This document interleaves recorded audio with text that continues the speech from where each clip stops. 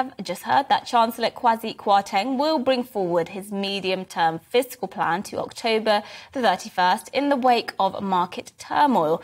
And yesterday, Cabinet Office Minister Nadhim Zahawi sought to reassure the public that winter blackouts were, quote, extremely unlikely, but that it was important that the government plans for every scenario. Well, this all follows the National Grid saying consumers could face power outages to ensure that the grid does not collapse in the unlikely event gas supplies fall short of demand. Well, let's speak to Malcolm Grimston, who's Senior Research Fellow at the Centre for Energy Policy and Technology at Imperial College. Always good to speak to you, Malcolm. Let's firstly start off with what Nadhim Zahawi said yesterday. He was seeking to reassure the public that blackouts would be unlikely, although he said the government have to plan for every scenario. Is he right that they are very unlikely?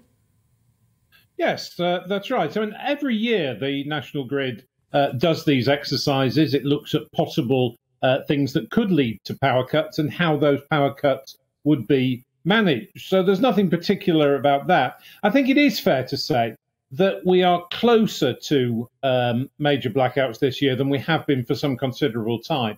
And how could we be otherwise? We've had massive disruption to Europe's gas supplies. We've had a very dry spell, which has meant that hydropower across Europe isn't very available. We've had a spell with relatively little wind, and we've had the world coming out of the post-COVID recession using more energy. So it's quite right that we look at these possibilities, but it still remains far more likely than not that we'll be okay this winter.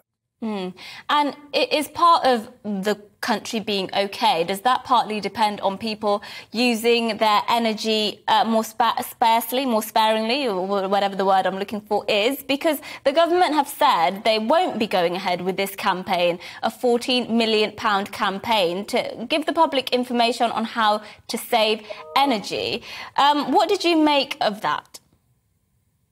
I think it was unfortunate. It's certainly the case with the prices that we're having to pay of energy now. But I think all of us are taking use of energy far more seriously. I certainly am. And we're looking at ways to reduce our bills at home. But there are certain things that I think it would be helpful for government to be telling people about. Ironically, one of them is this very misleading statement that energy bills will be capped at £2,500. They won't. That's the average price that a household will pay based on the cap. But of course, many households will be paying a lot more than that. And we kind of need a bit of public information to get over the misinformation that the government has accidentally put out over this. But there's lots of other things. I think it would be helpful just to have a list of people saying these are the things that use a lot of energy in the home, and these are the things that don't use quite so much. So the kettle, the washing machine, they do use a lot of energy. The television, the radio, not so much. So if you're planning your day, if you can plan the day round doing low energy activities when demand is generally high, which is during the daytime and the early evening, and then do low energy activities overnight when there's much less demand for electricity, all those sorts of things seem to me to be very sensible. And given the sums we're talking about, £40 million, it really is a drop in the ocean when the government is talking about £40 billion in the next 6 months to help us with our energy bills. So I personally think that's an unfortunate decision, and I hope the government will rethink it. Yeah, I couldn't agree with you more there. The amount of times I've heard people say energy bills are capped at 2,500, and I'm just thinking, no, they're absolutely not capped at that. That's just the average price the average household can expect to pay on average. So I couldn't agree with you more there. And what about how much of this is still dependent on where we go with the Russian invasion of Ukraine? Because there are news stories coming out every single day that Russia is still very much on the attack. And we have now implemented across Europe lots of sanctions on Russian energy. Does the fact this is still going on worry you slightly in terms of where this could lead for British energy security?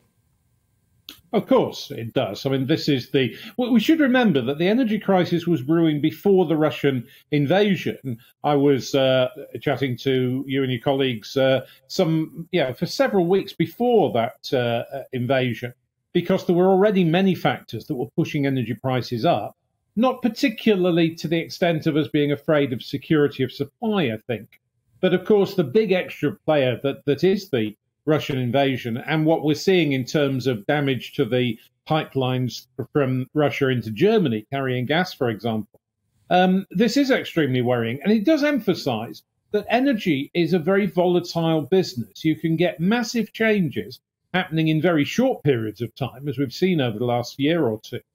But to put those things right takes a very long period of time. It takes a lot of investment to produce a new gas rig, as we're looking at the moment, or a new nuclear power station, or a new tidal barrier, or whatever, or to strengthen the grid so it can take offshore wind, let's say. So we do need to recognise that there's a long-term issue here as well as the short-term one. Yeah, and I don't know if you heard there just before the break, we were speaking, getting the breaking news that Chancellor Kwasi Kwarteng will be bringing forward his medium-term fiscal plan to October the 31st, so just 3 more weeks or so to wait for that. What would you like to hear from his fiscal plan?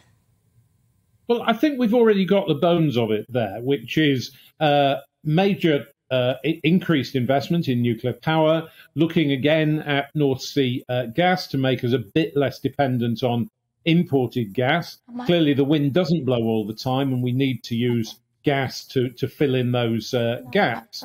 And I think we'll also see a clarification as to the short-term help for people who are having huge problems with their energy bills. So I think we've already got a reasonable shape of what the Chancellor is likely to do. And it's an enormous challenge for this government. It's, in a sense, been extremely unlucky to the new Chancellor has inherited a very, very difficult situation. And he will need to be working with colleagues in trade and industry departments and other departments to see how we can get this twin problem of getting through the next perhaps year or two. Energy prices will come down. In fact, the gas price has come down quite noticeably over recent weeks, although we need to see what effect the latest developments have. And petrol prices at the pump, we've all seen come down quite away from their peak.